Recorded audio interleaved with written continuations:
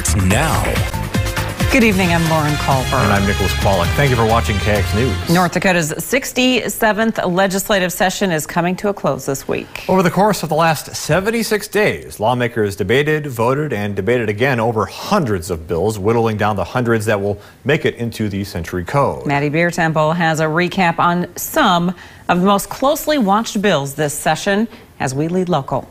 In some ways, the 67th legislative session was unlike any other, starting off with a court case over a district seat, dealing with pandemic protocols, and eventually the expulsion of a lawmaker.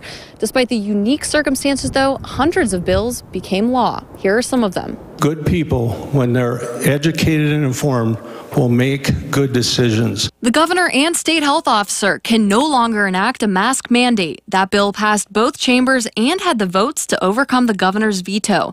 And you might see some better roads and bridges soon. A $680 million bipartisan bonding bill aims to improve infrastructure using legacy fund dollars. Will be one of probably 3 bills that will be coming through the legislature that's going to put legacy money out into the state of North Dakota. Soon, schools will have immunity from lawsuits for posting the 10 Commandments in the classroom.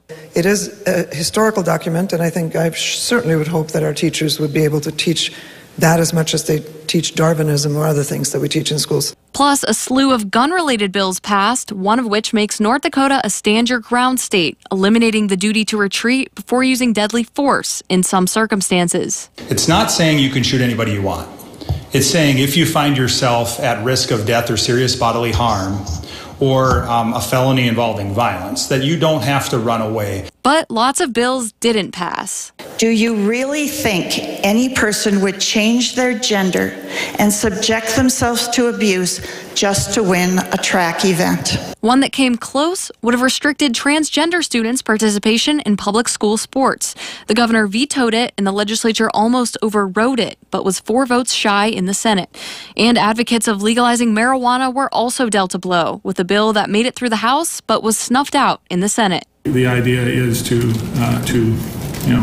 say that this is a legal substance, but not that this is an unregulated legal substance. The 47 senators and 94 representatives meet here in Bismarck every 2 years.